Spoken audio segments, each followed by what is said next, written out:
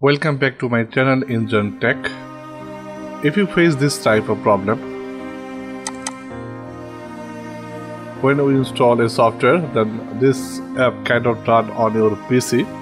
If you have this problem on your computer, how to fix this problem? Just I'm showing you. Follow me.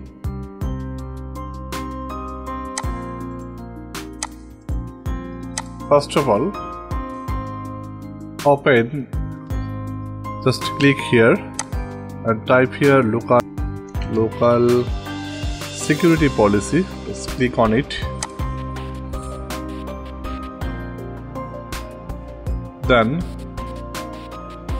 from here extend local policies, then click on security options. From this menu I'm explore this. From this list I will search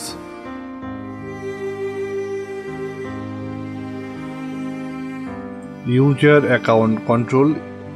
I'm pressing from keyboard U. User account control admin. Approval mode for the built-in administrator account not defined. Just click on it and just enable it and apply, and then OK. And then user control,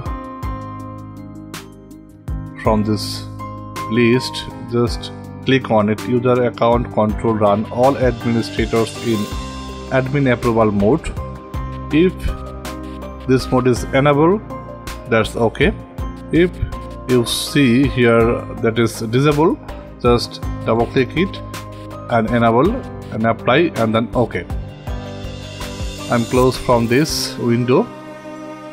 Then click here and type here user controller.